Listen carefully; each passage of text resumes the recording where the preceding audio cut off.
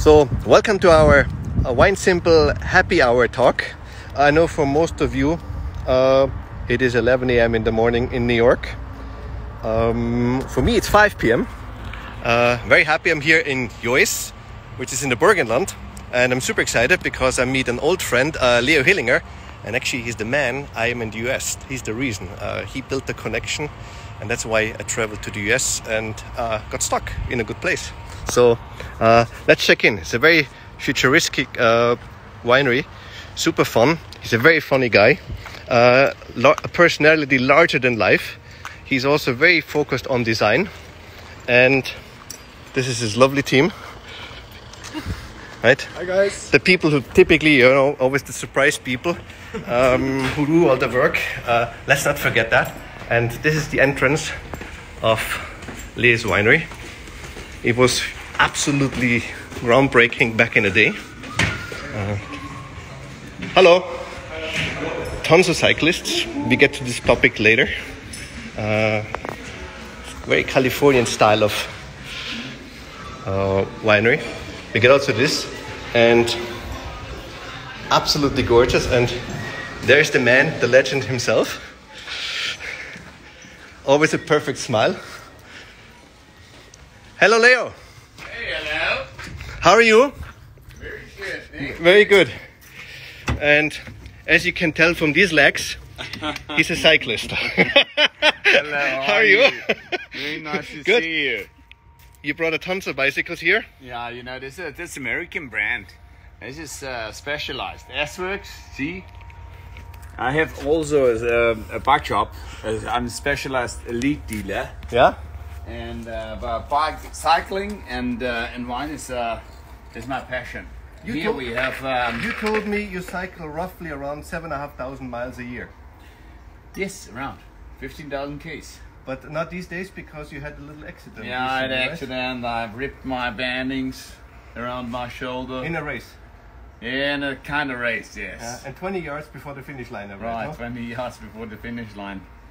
But it's... You became second. I became... It does not matter me. It hurts. It hurts. We have here Pinot Noir, a Secco Pinot Noir, 2019. Have a sip. We have roughly 95 degrees Fahrenheit here, so something crisp and fresh is very welcome. Yeah. And the Burgenland has a similar climate as New York. It's also a little humid, especially these days, huh? Absolutely. And unusually not windy.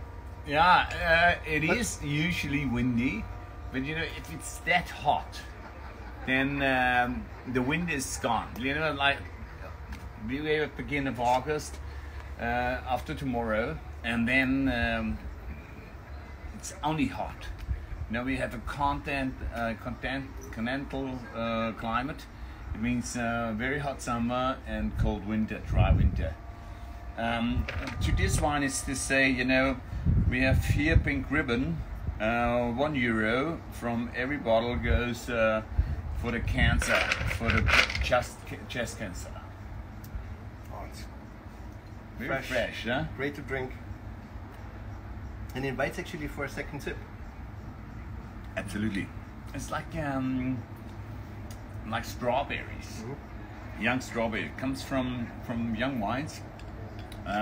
We use the old Pinot Noir wines for the reserve, and the young ones for the second. So, when you started your professional winemaking career, it's quite an interesting story because you didn't inherit a winery. Yeah, my dad was a wine dealer. We had nearly 1 acre vineyards. My dad bought grapes, different grapes, and made wine, like 3 kind of varieties: dry, half dry, and red wine, and this in 2-liter bottles. And this means it was only nothing, we had only a few dozen bottles. It was a very small wine dealer. Yeah. And I'm starting that from minus. We had about $400,000, $600,000 problems in the bank with about 17-18% interest, and I didn't have any vineyard, a half acre vineyard, and then I have grape grower.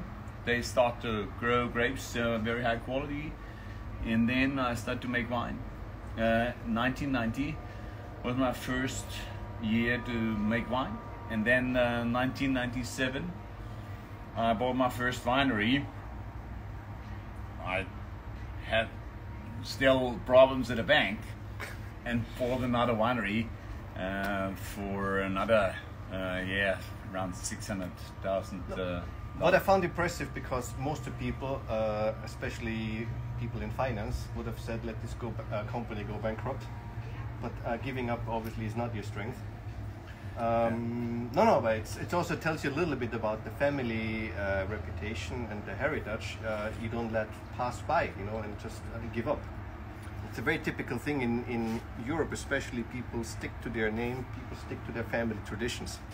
And when you look around, I mean, you're probably one of the most successful winemakers in Austria, there's no question about it. Thank you so much, and you're right, is our traditional, if you be bankrupt, it means you have a special, you're sick or something, and this is in your heart, it's in your soul, and in your brain too. And in my brain too. As a businessman, you couldn't. There was a wine scandal, 1986. My dad was a part of the wine scandal, and it was not easy at that time to work with that. And then, so we become big problems as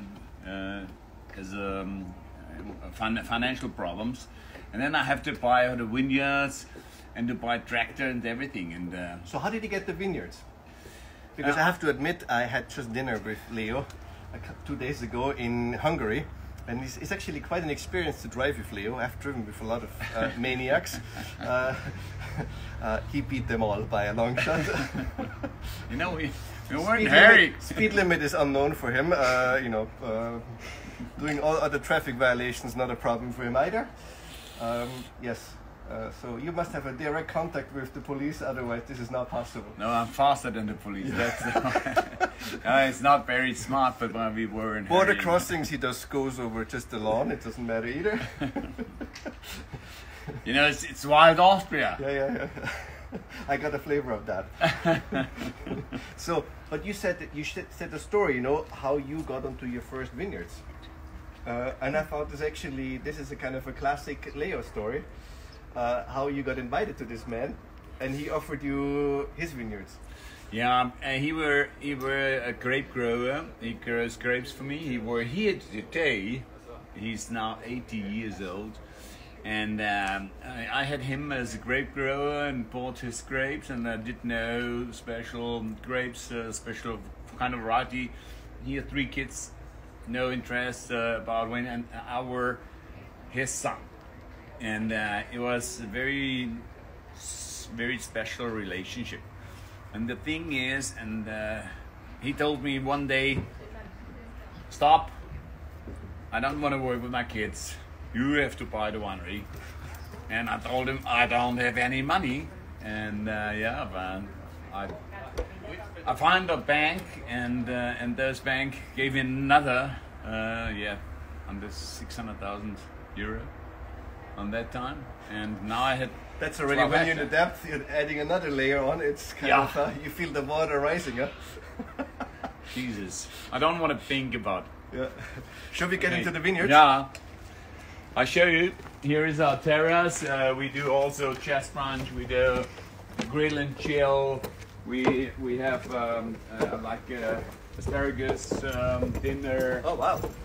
And here we do picnic. This is our picnic area. Directly in the middle of the vineyard, we have some weddings. We have also birthday parties. But the main thing is we want to show the people how it feels to be in the vineyards and make picnic in middle of the grapes. This is the important thing. It's beautiful, huh? Yeah, it's... I mean, today is actually quiet because I think you're about to close your store anyway. Yeah. But I've been here on a Saturday here, and the place was just packed, and I thought it was just stunning because you think outside the box. Just making wine is not enough for you. Yeah, we have more than wine. You know, we do some products around wine. You know, not only, you know, we have juice. We have special salt from Zweigelt. We have spice. What do you mean special salt from Zweigelt? We are, you know, Zweigelt is the kind of variety. The grape variety? Grape variety. And we have salt with that wine. And we have also special herbs, like with seeds from the grapes. And we have t-shirts, we have everything. It's in the US, in California, it's normal. But I started in California, I think it was 1991 or something. And it was amazing. They had everything, more than wine. And we tried to do products around the wine. And this is the important thing. We have super quality around the product wine. Wine is the main part. And this main part, it is our passion, but you have always to do something around the wine. But you're very entrepreneurial also. You obviously have a TV show. Yeah, I have a TV show. I'm also investor. Yeah. And in America, they call it Shark Tank. Yeah. And we have 2 minutes, 2 millions. And I've been now in the jury around 6 years now. This is my 6th season. And I've been investor for young people for like startups. Yeah. And it makes me happy, you know, to give them a chance, to give my experience to them. Well, it's much more difficult to raise money from investors here in Austria than it's in the United States. Absolutely. Yeah, you know, we are on the beginning. It's not United States. We in Austria, the minds are very conservative. And I want to show you now here, if we are here in Ruisland. This is Sauvignon Blanc, and you see here, this is shale. You see, this is stone, and this shale, feel it's warm. Wow. Yeah, it's gets the warmness from the day, and you got it in the night.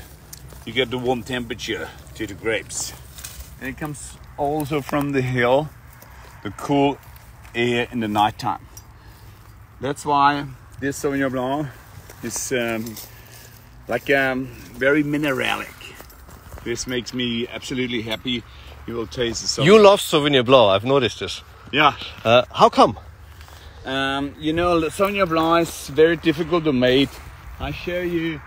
We had last week we had hail. Yeah. See here. You see here absolutely on that side is hail. This. So you see really the leaves here, how banged up they are. See the leaves here. And I've heard, I saw on that side. You see, there's nothing. Everything is fine. Because it came from the west. From the west side. Yeah. Yeah. The bad weather comes always from the west. And Sauvignon Blanc is very difficult to make. Why? You know, here, if you see the grape, this gets fuller and fuller, and then one berry goes to the next berry, and there's a lot of pressure between the berries, and the skin is very skinny, and very thin. Very thin. Yeah. And then you have like a mold. Yeah. The first mold starts with one berry and then goes to the other berry. It goes very quickly, It's very hard to make good Sauvignon Blancs. And you need a lot of leaves. You need shade. Yeah. Not only in the sun. But you keep this part without leaves, no? Yeah, no. No, I leave Yeah. the leaves. Okay. Very important, shade. Shade is the fruit. And the fruit is in the skin. And we would do whole berry fermenting. A part of the Sauvignon Blanc will be with a whole berry fermenting. You know, the whole cluster, yeah? Yeah. And I think my ideas are like to do the fermenting with the skin and with the meat after 5 days, and then you press it. Then you press it. Can you explain us here, because it's so picturesque? Yeah, This is obviously yours here. I'm gonna zoom in a little bit if I can. This is your hometown. Yeah, my hometown. I'm growing up here. You see a lot of wind power back there. Right, you know, we have 1,000 on the back. Yeah, and there's another part of even further down here. Right, and here is the lake. The lake. You see the lake there? But this is only the start. You know, we are the biggest step lake Europe's. It's only like 1.5 meter deep. It comes only till here. 1.5 meters, about 5 feet. 5 feet high. So for normal people, it would go up to here. To here. For Leo, it just goes down to here. Right, and you know, but it's so funny. But there are boats on that lake. It's a sweetwater lake, and there is a huge national park. It's one of the biggest national parks worldwide, and this lake makes a very special climate. I've been actually here with a bunch of sommeliers from the United States, and I told them this lake is only 5-6 feet deep, and we had waves about 3 feet, and the wind was blowing like insane, and they said there is no way this is only as shallow. And said, sure, you can jump in there, you're not gonna drown. Yeah. And it was quite amazing. And here we have one of what you talked about before, one of your picnics. And again, I've never seen this before. But again, this is kind of, this was the remarkable part. You think outside of the box. Yeah, you see more than wine. We have a picnic area here. You could picnic. See here, we have food, chocolate, wine, everything in. And here we have Pinot Blanc, Leiterberg. This is one of the interesting wines what we have. Pinot Blanc Leiterberg is fermented and stored in 3,000 liters oak barrels. And it's on the hill on the Leiterberg. You see there, this is the area there is called Old Hill. And Alterberg. Alterberg, yeah. And we have there chalk, and chalk is perfect for Pinot Blanc. So Ladisberg would be here. It's another one of your almost cruise, no? Yeah, there's hill 2 is Ladisberg, and the Leiter Hills starts here. There's very soft hills, and it goes up to the next towns. We have vineyards from here to the Rust. So you're quite a busy man, huh? Yeah, we work very hard, but it's not only me, it's our whole team. I have a very, very good team. I'm very happy with my team, and they live my life. You were with a tasting with my team, and they are a part of my heart. You know, it's like. So you just see the size, what I said with the lake. For normal people, the water goes here. For him, it goes up to here. Yeah.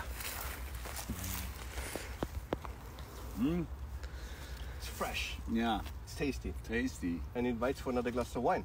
Absolutely. And I think what I see often on wine, often we freaks, we look for this complexity, this complexity. This is a wine which I see always normal consumers who don't want to make a fuss about wine, just want to have something really good. They're very happy with that.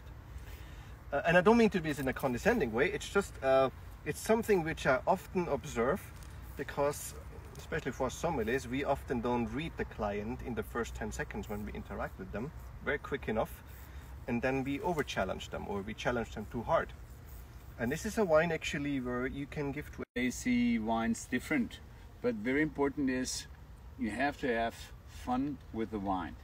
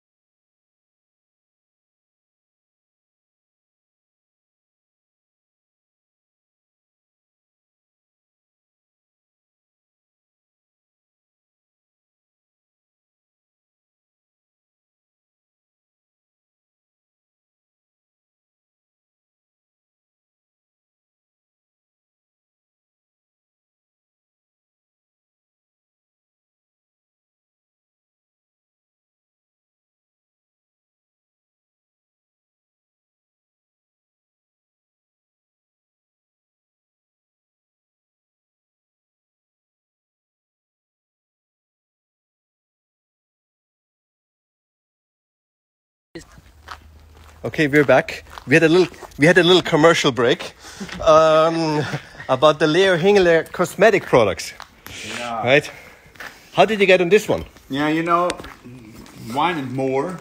It means we'll do also, you know, with the skins and with the seeds, we do creams. Very important is antioxidant for the skins. And it's a nature product. We have 15 years now organic, and we have organic cosmetic, wine cosmetic. So what made you change to going into organic? You know, before, organic means you have to think different. This is a way of life for me, to be organic. Organic is without pesticides. We do like a lot of biotechnology, like work. We work very special. We have a lot of handwork in the vineyards, and then we don't need pesticides. This means it's important for me. It's healthier for us, no? Yeah, absolutely. Should we go in the cellar? Yeah, here are the presses. We have here, you know, the boxes. We do the grapes into the boxes, and here we have special presses, very special, possible to Obviously covered right now. Yeah, to cool and to make very good work. Please come into the cellar. And finally, it's cool. Ah, this is good. Now it's quite hot outside. Yeah, now we have that cellar, and I know this lovely man which is hiding here behind the barrel. This is Christian. This is our cellar master. Yeah, he's very shy. That's why we chased him. He has a face. You guys need something to drink from the tank? Yeah, we want to taste from the barrel, huh? That would be great. Yeah. Take a glass. Yeah. Aldo? Absolutely. Yeah. You know, we have stainless steel tanks and also oak barrels. We have around 2,000 oak barrels where we store our premium wines, White Wine Hill 2, the whole lighter bags, and also the reds. You know, what is the special on the barrel?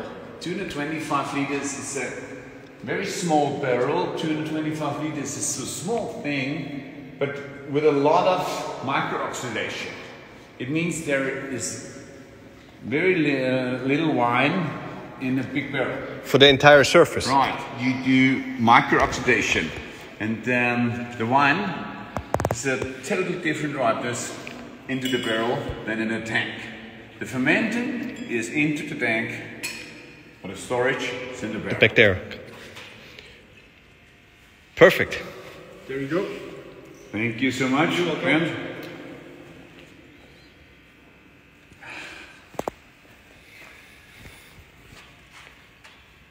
Berries, chocolate. It's from the oak, you know, we have different tastings. We have the most of the... There's a little pepperiness too, huh? Yeah, like black pepper. Yeah. See here, the Tonnerie is from France. They make the best oak barrels, and they are the expensive one, but the oak barrels are perfect. Just out of curiosity, how much does an oak barrel cost? Roughly. Around 700 to 1,000 euro. For roughly 300 bottles. Right, 300 bottles. It's expensive. Yeah, it's expensive. And how often do you reuse them? We use them for the Grand Reserve, for Hill 1, for Pinot Noir Reserve. Use them maximum 3 years. It means we change. We do first filling, second filling, and third filling, and then we mix it. But we use the barrels 5 to 10 years. It means for smaller wines, we use them. We steam the barrels completely, and then wash them, wash them, and then we start to grow. You know, a very good topic here. Can you explain, because often people have this myth, 100% new oak sounds obviously very expensive, but it's not necessarily good. Not for me, you know. I don't want to say it's bad. No, but it's not my way. Yeah. I think it should be a good mix between first vintage, second, and third use. And some of the wine, Cabernet Sauvignon needs more oak, and like a Pinot Noir needs less. And this is my philosophy. It's our philosophy, and we do a lot of like experimental in winemaking, and we learn every year. After now 30 years, I'm starting 30 years ago, and after 30 years, every year we learn. Still. So we talk about climate change, and it's sadly in America often a politicized topic. Do you see this in the last 10, 15 years? Because it's a very hot day today, obviously. Aldo, we did taste in Hungarian about 40 different wines. 40 different wines in one day. And you see, from 1999 till now, it's amazing. It's absolutely, it's crazy how the climate changed. Of course, it gets warmer and warmer and warmer. The different times of the years, they mix. This is the, 30 years ago there was winter, there was harvest, spring and summer. Now it is mixed. We had also very mild January, February, right? Right. So the plant really doesn't fall asleep. Right, no snow, it means no water. Then we had big water problems. Then we got, till end of April, very hot April. And then in June, May, we got water. It was completely different than normal. And the temperature is very high. You have to be careful as winemaker here in our very hot climate to make good, fresh and fruity white wines, and also big reds, and then nice Pinot Noirs. This is the master class. To make in one area all of those wines. For example. But here with the elevation, it's quite helpful, no? I mean, we talk about 100 yards in altitude, and it's quite different. You go up to Pinot grapes versus further down. You can work on. Yeah, but it's a couple hundred meters. It's not like if you say it's 500 meters. Oh, this is a big difference. But here it's quite the same. You have to work with forest, very close to the forest, and then get the cold air from cold areas where you have north-faced locations. North-faced locations are better for us, for whites and for pinots. Because they're colder. They're cold. Not as much sun exposure. Right. Interesting. It's tasty, huh? Well, what is it? Very nice. Yeah, this is a cuvée. This is the most 60% Syrah, and this is Merlot and Zweigelt. Now, I have to put you onto the spot, and I know you're very sensitive about this, but you test also a lot. You'd run a lot of trials. And when I tasted with you the other day, with Peter, you give your people also kind of experiments to make trials. How do you feel about that when something doesn't go right? I feel very sensitive. It's like to work with my kids. I don't want to have somebody who be not too careful with my kids. Respect for the product. Every grape is thank you from somewhere. And we have to say thank you for every grape. And then you have wine, and you have to respect wine. And it means the grapes, they grow into the vineyard. Mm-hmm. We have to bring the grapes, the quality of the grapes, into the cellar and make no mistakes. Bring the grapes without mistakes in the bottles. We're not artists. We try our best to make the best from that quality of the grapes to bring it in bottle. It smells delicious. I know this was a flying exchange. Thanks to our angels here. Thank you very much. Work very hard. 2 angels. This is tasty, huh? Yeah. No, but this is what I was thinking. You know, you can experiment a lot, and of course, when people visit the winery, winemakers always show, you know, they line up the well-behaved children up in the front, and the naughty children are locked away. It's the same with winemaking. But the thing is, it's imperative for a winemaker to run trials to see how far can you go, what is possible, what's not. It's a little bit like cooking in a sense. So you learn, because the years change, we get warmer, and the alcohols are rising. So how can you temper? How can you moderate that? Yeah, it's every year is different. There is not even 1 year the same as the year before. It's always different. Some year nearly the same, but the most of the years are totally different. We have 2014, a very cold year, very bad reds, super Pinot Noirs, very nice whites. And you know, you have hot years, 2003, 2006. It was very difficult for Pinot Noirs and for whites, and then you have big reds. So this is another thing I always experience working in a restaurant. People always ask you, is this a good vintage? Right. But they never ask, is it a good vintage for white or for red? Because typically it's rarely the same. Yeah? Because white likes it cooler, red likes it warmer, on a general note. And Aldo, I think I like it, a discussion about winemaking. You are not only a sommelier to make it like that. You are a guy who say, you know, I like to make everything understandable for end consumer. The end consumer is the wine drinker. And you know, we could talk about like 5-6 hours about a glass of wine. But you could drink 3 bottles in 2-3 hours. Yeah. And this is the important thing.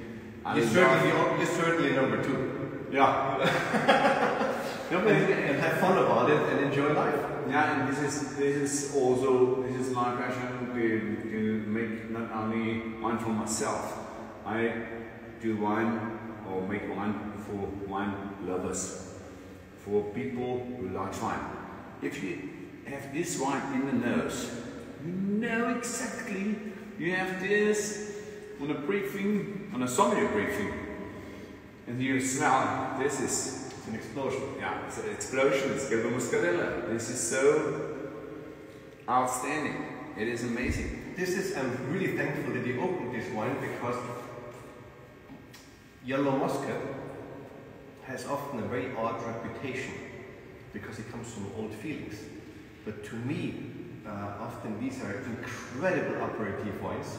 You make a very vinous style, so it's not as tart. It's really generous and it's so aromatic. And it's just flavorful. Often, you know, we get caught up in drinking, you know, only 2 handfuls of wine or grape varieties. We drink Chardonnay, we drink Sauvignon Blanc, we drink Riesling, Pinot Noir. But this is a variety which is, if you love Sauvignon Blanc, try Gelbe Muscatella and you're gonna love it. It's maybe a touch simpler, but it's super delicious on a hot day. Absolutely. Yeah. And it makes also, I know in the Burgenland you cannot go in any place and they don't offer you a spritzer. Right. This is a spritzer. I mean, I know disrespect, but it's just very aromatic. Aromatic. And in hot summer days like today, very hot summer days, it makes it funny, you know. And it's obviously not dismissing a wine, but if you can only make a good spritzer, with a good wine. A good wine. It's like cooking, you know. You cannot make a good dish without any kind of terrible ingredient. It's not gonna be a world-class dish. And very important is you can't make a good sauce with bad wine. In the good one. Yeah. In the good wines. Excellent. Cool. Do you want to show us quickly the barrique cellar? Yeah, we will. Yeah.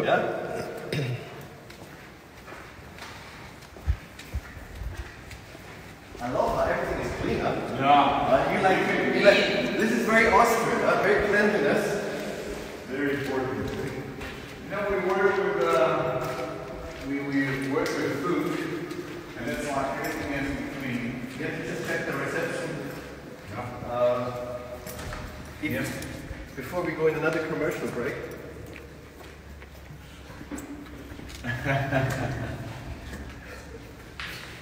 What is life without fun?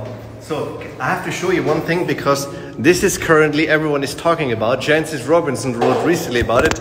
This is the benchmark kind of oak producer or barrel producer, Stockinger. Whenever you go around, this is right now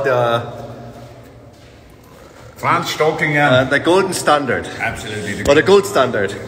It makes me happy. You know, you see we have a lot of barrels And- from Franz, and he makes us very happy. Good producer, Austrian producer with international wood. And again, you can travel to Burgundy, you find Stockinger. You go down to Tempier, you find Stockinger. He is all over right now and highly, highly respected. So wow, it smells so good in here. Yeah. That's why I love to go in a oak cellar. You can smell this kind of fresh vanilla. It's just really delicious. I love this wine. Me too. You see, but you can smell smoke. Yeah. And you know, if you But you rub it, you don't smell it. yeah, but I smell it. And then, you know, if the berries are coming, then you have to toast it. You open and toast. It's like vanilla simmered. It's like chocolate, like cacao. Unbelievable. Want to taste? Excellent.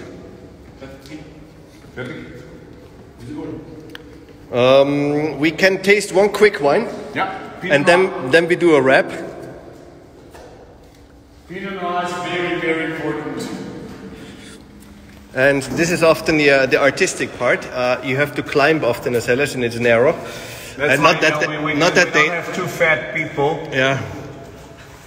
And I have a good friend, Piero Incisa, from Bodega Chakra. He fell down and broke all his ribs. Many people always think winemaking is romantic. It's actually really, really hard work. And It's risky. It's risky.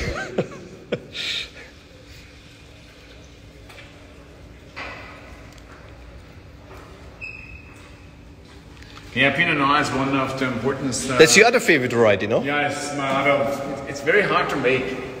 Nice Sauvignon Blanc and nice Pinot Noir to make. Very sensitive grapes. The skinny, the skin. You know, Pinot Noir in America is very beloved. The reason why he's dumping the wine is he's seasoning the glasses. Because we often have detergent remainers in there. And that's how you get it out. You know, this is so typical Pinot Noir. You see the foam is white. The color is perfect for Pinot Noir.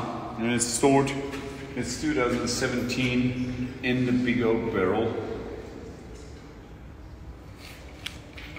We have Gianpablo Venica on there. You know Venica from Venica and Venica? No. Super producer down in Friuli. Makes a really great Sauvignon Blanc. You should try it. He's on here. No, Pierre, this was a couple of years ago because he asked, he felt. He's already back. I think he's sitting in Tuscany right now and enjoying life. He's the guy you need to meet. He's fantastic. Cool. Yeah. God, this smells good. Yeah, and, you know, when is this going to get bottled? About 2 months. Another 2 months, and then we have now 2015, and now we get 2016. And you know, we have to marry different oak barrels together. It means to store the different barrels, clump it together, and then store around 2 months to get it. And why would you put different barrels together? Can you explain us that? Yeah, you know, every barrel is different, and it's like different people, and they get married. We say, as a winemaker, we got married. We married the different barrels together to be one wine. Now, for a normal person, says why would be a barrel different? Different barrel. It's because you have from a different area. Every single wood barrel makes different wines. Completely different. I know this is oak barrel. It's very hard to explain to someone because you probably have spontaneous fermentation.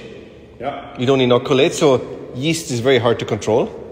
And then oak is also different. And this is the funny thing, and this is the winemaking. It makes winemaking so interesting. It's not like uniform. Every year, every barrel, everything is different. This makes my job so interesting and nice.